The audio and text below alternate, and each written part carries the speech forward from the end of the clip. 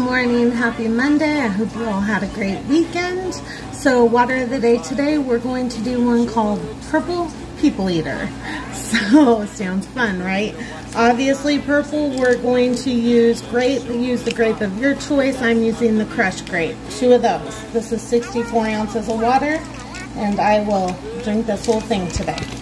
And then we are going to use the sun-kissed pineapple, 2 of those.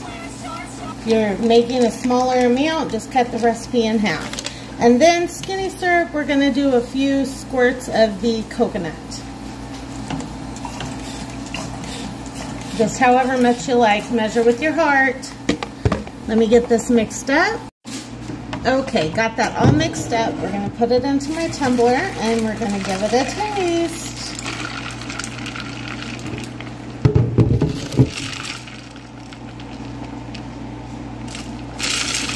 Oh, that's good. It is very grapey, so if grape's not your thing, this is probably not for you. But anyway, have a great day, you guys, and I'll see you tomorrow. Bye.